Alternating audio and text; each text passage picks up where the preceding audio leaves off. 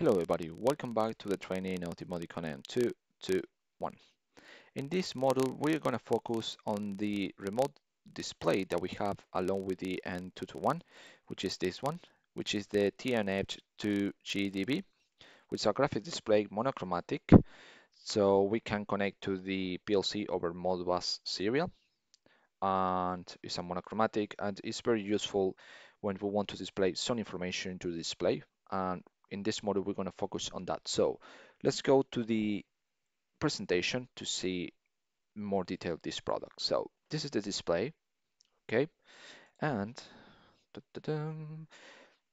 it can only be used on the Modicon M221, and it must be used on the serial line 1, okay? As you can see, you have two different type of PLCs, M221, and in both of them, they must be used on the serial line port, and we only have one display per PLC. So in the case that you have, for example, the C for the compact, and you add another serial line, okay, you cannot use the display connected to that cartridge. You just need to use on the serial line 1, okay? That's something important you need to know. Then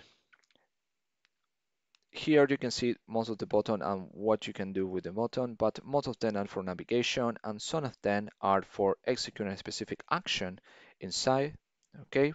This one is for navigation between different panels, and this one is the navigation inside or modifications inside what we're going to show in the display. We also have for more information on this page that we are, and also we have the home button to go back to the initial part. When we buy this unit, okay, even if it's similar to the one that we have in some drives, it's not the same, okay? They have different stuff, so they have different reference.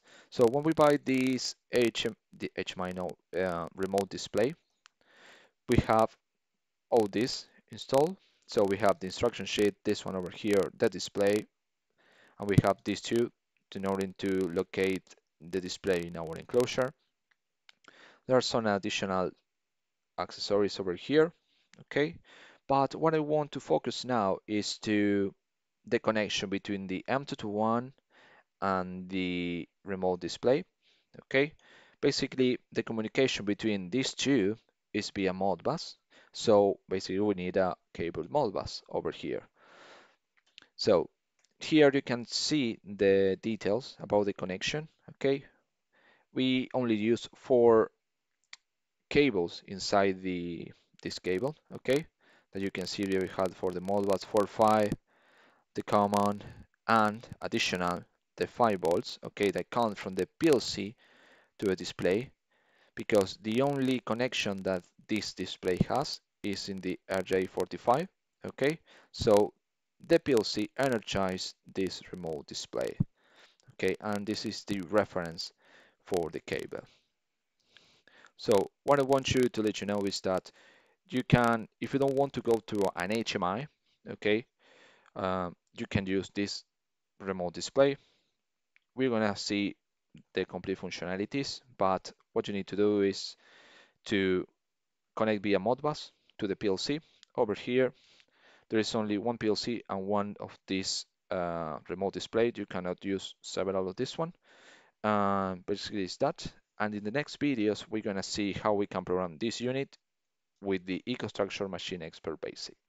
So thank you very much for watching this video, and I see you on the next one.